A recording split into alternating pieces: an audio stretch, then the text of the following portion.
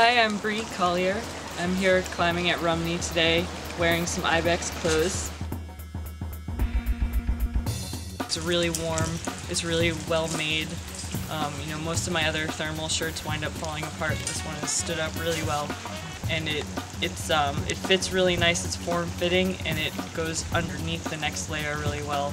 And with Ibex, you can build each layer on top of the other and layer according to the weather. So if it's really cold, you can have them all on, and then if it gets hotter in the day, you can go from there and wear just what you need to wear.